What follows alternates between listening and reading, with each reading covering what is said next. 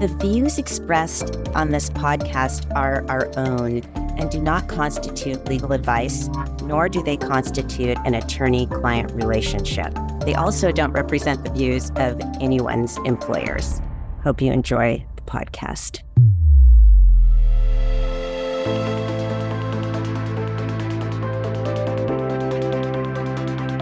Ready to future-proof your business with data and AI? This is Trust with Dominique Shelton-Leipzig. Conversations about navigating the complex and evolving landscape of data protection, technology, and society. Here's Dominique. Hello, Professor Suresh Venkatasubramanian. It's an absolute privilege to introduce you as Director of the Center for Technological Responsibility at Brown University. You are a leading expert on the societal impacts of AI. You recently served on the White House Office of Science and Technology Policy, where you co-authored the blueprint for an AI Bill of Rights. Beyond your technical work, what has really been impressive to me is how much you have distinguished yourself with a record of public service, including advising government commissions on privacy and preventing discrimination in automated systems. Dr. Suresh Venkatasubramanian, welcome to the podcast. Thank you for having me, Dominique. So before we dive into some of your actual work, how did you become interested in becoming a research scientist to begin with, and then AI in particular? So one of the funny things about my original interest in computer science was that AI was a part of it. I think reading about Alan Turing, reading about Turing machines, reading about the Turing test, these are things that I remember from my childhood, as well as, many other kids writing my own video games, trying to sort of implement them on very, very old computers that are now in museums, sadly, at the time. So that's where I started from. And I was interested broadly in all aspects of computer science. I was particularly interested in the mathematical side of computer science. And in fact, that's where I first started my work. When I went to grad school at Stanford, I was dithering between actually working in AI and working in theoretical computer science. And I ended up working in theory for a while. And that's sort of my heritage and the way I approach questions as that mathematical framework. So that's where it started. And I think over the years, I moved into different areas. I was working in an area called computational geometry, which tries to reason about geometric objects and design algorithms to solve problems on them. That led me to thinking about not just geometry in the sense of our two-dimensional, three-dimensional geometry, but high-dimensional geometry, which, as it turns out, is the basis for all of machine learning and AI, right? Thinking about objects in high-dimensional spaces and finding patterns in those spaces. And the one thing led to another. I ended up thinking about data mining, machine learning, an area I came to actually quite late in my career, relatively speaking. And then soon after that, I started thinking about what would happen once everyone was using machine learning everywhere. And that very quickly became a question of, okay, how are we going to trust the systems we're using? And then one thing led to another, and here I am.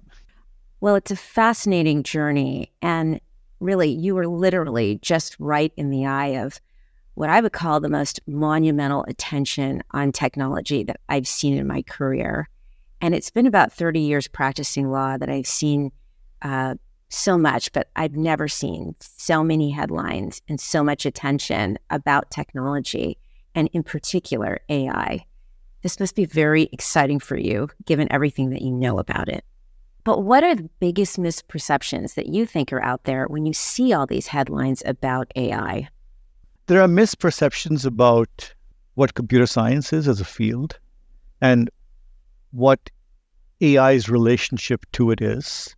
There are, misperceptions about what it is that we think of as technology. So what do I mean by that? It is often the case, and is often an argument pushed by some, that technology is what is handed down to us by those who make it. That's all it is. If there's something we don't like about it, if there's something that we don't think is right, that's our problem. It's not the technology's problem, because that's what it is. And I think as a computer scientist, I find that perspective disturbing and disappointing, because computer science, if anything, is very, very flexible. It's very, very malleable. And it's directed by us to decide how we want to make tech and how we want to change the world. It's a choice. It's not something that's a fait accompli that is just given to us. And so as a practicing computer scientist who knows that we can choose to ask questions a certain way, we can choose to design solutions that benefit everyone, to say that we can't, or that it's difficult, or that it's going to limit innovation, or it's going to make it harder to do the work, I think it's just fundamentally wrong and so lacks imagination. But the problem is that for those of us who aren't that familiar with technology, we don't have the resources and the knowledge just to push back and say, no, I don't think so. I think we can build better. I think we can do better. And if I wanted to convey, perhaps one thing to those who are thinking about the use of technology, who may not be technologists themselves, you should say, you should be very free to demand what you think is necessary. And we can provide that. We have a lot we can do with technology, and we can also say when we can't. And that's the other thing that people don't understand about computer science, that we are actually very good at saying, these are problems we can solve, and these are problems we don't know how to solve, and these are problems that are unlikely to be easy to solve. We have actually mathematical ways of classifying them. And we are comfortable in saying, okay, this is what we can do, and this is what we can't do. But we have to have the willingness to sort of expand our imagination of what we can build and not just be limited by existing frames. So much there to unpack, and also so empowering to hear you talk about how much control that humans actually have in this process in technology, and how much we can actually collaborate with research scientists such as yourself, the computer scientists, to develop solutions that work for everyone. One of the things I've been really thinking about a lot is, okay, is it okay if I call you Suresh on the podcast? Absolutely. Absolutely. It's weird any other way. It's interesting. I mean, I went to Brown University, and every time I see a professor at Brown, I just want to say professor or last name. But here, I mean, we're sitting here speaking relatably, and I really appreciate you letting me call you Suresh. But one of the things, seriously, I've been really thinking about is the degree to which business interests align with some of the headlines that I've seen. Early detections of cancer with AI, achieving wonderful achievements in educational opportunities and financial benefits through AI. There's some wonderful things that are anticipated for our global GDP. I understand from McKinsey that we're expecting $7 trillion added to the global GDP, potentially in the next 10 years, just based on generative AI. This is all so exciting, but I also see concerns about algorithmic disparate impact, privacy, IP concerns, accuracy. Those articles are often expressing that there's a tension between this exciting view and this dystopic view and business interests. And when I think about the conversations I have with CEOs and board members around the world, they want their brands to be trusted. They don't want to be known for any of these bad outcomes. They want to be thinking about aspirationally what AI can do. So I see so much alignment, and I'm just curious, how are you seeing that? And do you think there's enough collaboration between the business community and the computer science community? Oh, I think there's plenty of collaboration between the business community and the computer science community. The problem is there isn't enough collaboration between the business community, the computer science community, and the people who are actually impacted by this. That's the problem. And what do I mean by that? So if you think of the sort of economic business incentives to build quality products, right? You have a product, you want to make it a good product, so more people will buy your product. You want to differentiate your product and give it features that people want compared to, say, other competitors. And that's the incentive. There's a direct relationship you have with the people who are using your product and who pay for it. The problem, I think, that we're seeing with a lot of the harms associated with technology is that we've somewhat disconnected this relationship. That businesses are providing products to clients who pay for those products and use them. But the impact is being felt by people who are none of these, who are essentially the data that gets fed into these systems, but who have no voice in these economic transactions, these financial transactions. If hiring software is being used to decide whether I go forward in an interview process, I am not the person who made the software. I'm not the person who buys the software. That is a different relationship. But I'm the one who's being affected by it. And so my concerns as an individual, my concerns as a member of a community are not being heard in this design. And to me, I think it's not the only source of problems, but it's one source where if we are saying that we want to allow innovation to function and work and businesses to do what they do best, which is, make products in a way that's efficient and, financially reasonable and cater to the customers, we've disconnected the relationship to the people who are being impacted the most because of ad-supported revenue generation, because of rampant data collection, for many reasons. I mean, there are many reasons why this has happened, right? But because of that, businesses are no longer able to be responsive to those who are most affected by the tools they build. So how are you going to build products that serve everyone if your livelihood in your business does not depend on hearing from everyone? And the only impacts you face are, to some extent, and to a very small extent, frankly, reputational impacts that are a concern, but are not the same thing as concerns that affect your bottom line. It's interesting because the corporate community that I represent and meet with on a regular basis sort of tell me just the opposite, that they are concerned about how their brand appears on a bigger scale. They don't want to be associated with bias, IP violations, inaccurate data, and so on. They're interested in figuring out how to resolve this and how to avoid these things ahead of time, not waiting for a disastrous headline that involves their product and their brand related to AI. They want to have it all be, for the most part, you can't guarantee and future-proof against every harm, but for the most part, they want to be known for the good things, finding cures, elevating education, advancing the employment process. So I think there's a disconnect here between what maybe the perception is, that is just pure transactional business-to-business licensing AI to business providing AI. And we've been looking at some of the bank failures and other things like that. How quickly a company can be here today and gone tomorrow without necessarily the impacts being actually outside of them. Just a social media viral situation associated with a perceived term can make the difference between a business being here today and not here tomorrow. And so let's just go on the hypothetical, just humor me here. If we take the position that at least some listeners to this podcast would like to avoid harms that are leading businesses, and they want to avoid harms with AI, even if they won't harm their particular business customer, but they're looking at society at large, and they really want their brand to be synonymous with data leadership and innovation and all of those things as they use AI. Is there anything in the White House AI Bill of Rights that you were deeply involved in? Is there anything in there that could be helpful? And if so, maybe talk with us a little bit about what that document is, and we'll make sure to put it in the podcast notes. What is that document? What role can it play? And if there was a CEO or board member listening and was interested in cracking it open, what would they find? So I think that's a very good point. And I would answer it in two ways. I think there are at least two things that speak directly to the desire of the folks listening on to really have a trustworthy brand that actually does, as you say, all the good things.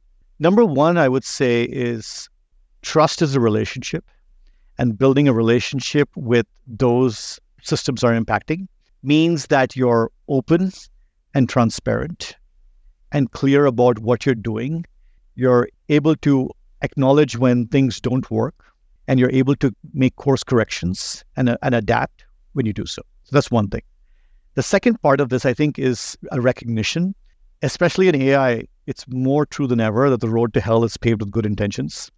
In many, if not all, of the most egregious cases of harms coming from technology, it is not the case that the folks who were developing the system thought they were doing something bad. They genuinely thought they were trying to improve a system, make it better for people. And yet in the very desire, in the seeds of that desire to do good, became the problem of it actually overreaching and doing bad. So I think two things to remember. There is no free lunch when it comes to AI systems, that you can get benefit, but not for free. And you have to be very thoughtful and careful about it. And you have to build trust through transparency and accountability with those you are impacting. How do you do that? So you asked about the Bill of Rights. The Bill of Rights is a document that has many parts to it. The first part, the most important part, is 5 principles to protect people in an algorithmically driven society. Basically saying that systems that affect people in any material, impactful way should be safe. They shouldn't harm us. They should be effective. They should do what they're promised to do. They shouldn't discriminate. They should use our data conservatively. They should be clear and explainable. And they should account for failures by allowing backups. ways to talk to people, right? Not just for fully automated systems. That's it. 5 principles, very simple. And the rest of it, of course, is as you have, I know you've spent a lot of time studying all these different documents and frameworks, a technical companion that says how you might go about achieving this. So getting back to our point about trustworthiness in brand and relationships, and acknowledging that in order to achieve the good that comes with technology, you have to be very conscious of the risks and the bad at the same time. Throughout the document, we have guidelines for how to do reporting, how to do independent evaluations, how to bring stakeholders into the design process from early stages. You can think of all of these, and I didn't think of this till you asked the question, but you can think of all of these as ways to build trust with those that you're impacting. And there are specific technical mechanisms as well as governance mechanisms to be very clear and open about what you're doing that doesn't work, what you're doing that does work. I think of, for example, work in computer security, where there's a rich ecosystem of companies whose job it is to find bugs in systems, to find security breaches. Now, they don't go and just tell the whole world there was a security breach. That in itself is a breach of trust. They go and tell the company, say, hey, you need to fix this. You need to fix this problem. But they don't also keep quiet about it. They say, once you fix it, we're going to tell the whole world what happened. And you can say that you've already fixed it. But other people need to know so that no one else makes the same mistake next time. There's this collective learning and growth, even as mistakes are made. And that's okay. As you said, right, we can't be perfect from day one, but we can learn from mistakes and be transparent about them. So I think building in that trust, that transparency, that accountability, acknowledging that independent evaluation is actually a good thing because it helps build that trust, and being realistic and conservative about what technology and AI can do for you, not buying into the hype, are important parts of doing what you are saying, companies want to do, which is build these reliable brands. And this is where the Bill of Rights can help. This is so helpful. And I love how you focused on trust here, because it's a word I've been thinking a lot about, the podcast name, but also because it is reflected in draft legislation in 37 countries and 6 continents. They're called trusted legal AI frameworks. So legislators are working on this, on terminology to capture and codify the word trust. And I understand the Europeans will have their law, at least it looks like, heading towards adoption in Q4 2023, but also that the scientific community is looking at the word trust. And I hear our business leaders and looking at their annual reports, and for public companies, a lot of use of the word trust. So it seems like we all want to get there. And then the question is, how do we do that? And triangulating and cross-pollinating. So I think that's what I heard you say, Suresh. That is taking scientific information from the technical companion in the AI Bill of Rights and absorbing that as business leaders, and then reaching back out to impacted communities and evolving together might be a recipe, in there somewhere for trust to emerge. Of course, that brings me to another question. I see that as an outcome, but what motivated you to begin with? How did you get into this field? So when Dr. Alondra Nelson first joined, I think, OSTP, she had this very clear idea that when we talk about science and science policy advising, we have to think about society as well. So she, the division that she led at the time was originally named Science, but she renamed it Science and Society. And that's very important. I think from early on, it was very clear. And, I joined a few months in, and she joined, in the beginning of the first day of the administration, that we are at a moment where the question is no longer how we can generate policy to help foster the growth of technology. That has been successful. The question is, how do we generate policy to navigate and guide technology as it impacts society in a way that's beneficial for all? That was the call of the moment. And so a Bill of Rights, right, protections for people in an AI-driven society is a natural way to think about this. It's not putting the technology first. That's not what we want to do. It's putting people first. And saying, technology will come and go, they'll evolve, they'll change, that's fine. But the fixed points are us. We are the ones who are experiencing tech. What do we want? And that was the guiding motivation for putting together this document. And that's why it looks different from, say, for example, a risk-based approach or a lot of the other product safety-based approaches that you see that are also reasonable approaches, but are putting the technology first in the center and saying, okay, this is the object we're studying. How do we make it safe? We're saying, no, we're putting people in the center. We want them to be safe. Technology needs to adapt to what we want. not the other way around. So thank you for that. And at that motivation, and also it's a pretty significant departure from the focus that has been in the creation of technology up to that point. So this is really representing is it fair to say, a sea change in terms of perception? I wouldn't say that necessarily. I would say to me, it just felt like a natural evolution of our thinking. Now, there was a point in time when you were just beginning to start playing with technology and just start understanding what we could do with it. That was perhaps not the time to, maybe it was, I don't know. I definitely wasn't, and I'm sure others were though. Maybe it was the time to think about the impacts on society right then, and maybe we should have, especially with social media. But it was still early on. Unfortunately, I think we started seeing a lot of the harms play out, and it became ever and ever more increasingly sort of pressing for us to do something about it. So it's not so much a sea change, but maybe perhaps late recognition that things are already happening and we need to do something. Okay, Suresh, we need to take a break, but we are going to continue this conversation in part 2, and I'm looking forward to getting down into the nitty-gritty about how to operationalize the technical parts of AI. This is why it sort of bothers me a little bit when people claim that building trustworthy systems is against innovation. It is in fact innovation. It is the right definition of innovation, coming up with cool new ideas to build systems that we can trust and rely on that do a good job for everyone. This has been Trust with Dominique Shelton Leipzig.